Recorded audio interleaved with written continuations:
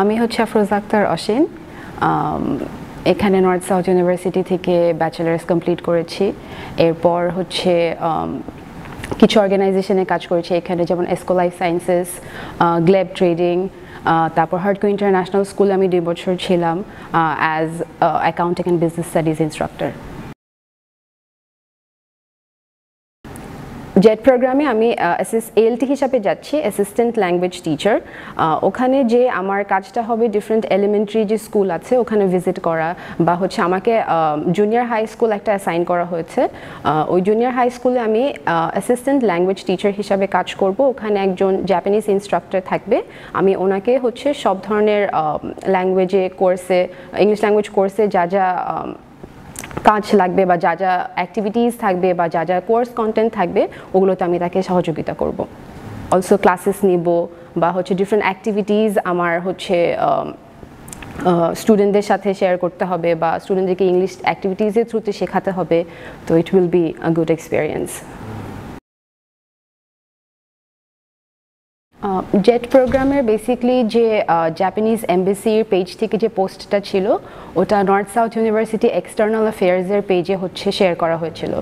So যেহেতু আমি north সাউথের স্টুডেন্ট, ওই পেজে আমার লাইক দেওয়া ছিল, ওখান থেকে আমি ফার্স্ট বেসিকলি পোস্টটা দেখেছি।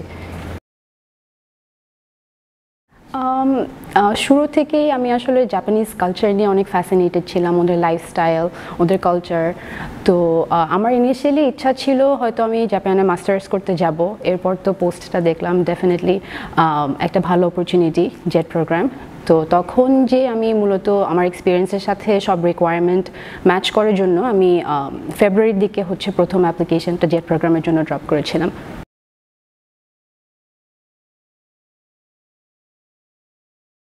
আমার মতে হচ্ছে যে কোনো জবে, যে কোনো এক্সপিরিয়েন্স একটু চ্যালেঞ্জ না থাকলে পুরো এক্সপিরিয়েন্সটা অনুভব করা যায় না বা হচ্ছে কিছু শেখা যায় না।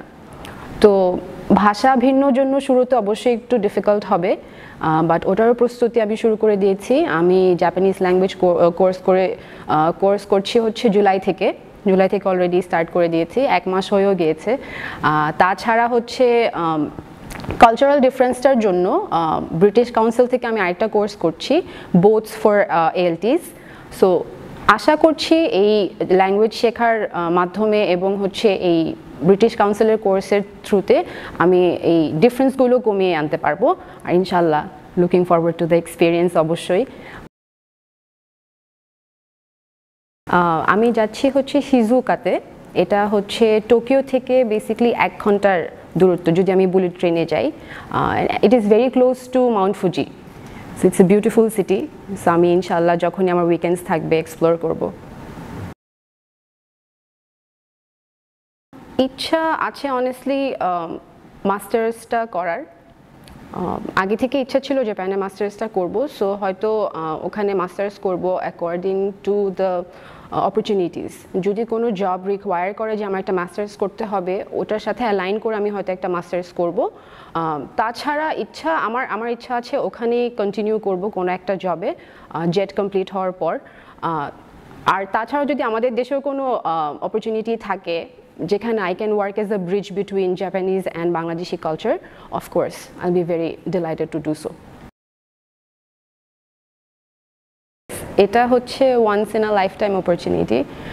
জাপানের মতো দেশে যাওয়া আমাদের দেশের জন্য স্পেশালি যেহেতু শুরু হয়েছে, আমি সবাইকে বলবো যে অবশ্যই হচ্ছে অ্যাপ্লাই করতে, যদি আপনাদের ওয়ার্ক এক্সপিরিয়েন্স থেকে থাকে, আপনাদের যদি জাপানে যাওয়ার বা জাপানের কালচার এক্সপ্লোর করার ইচ্ছা থেকে থাকে, জেট প্রোগ্রাম অনেক ভালো একটা অপরচুনিটি।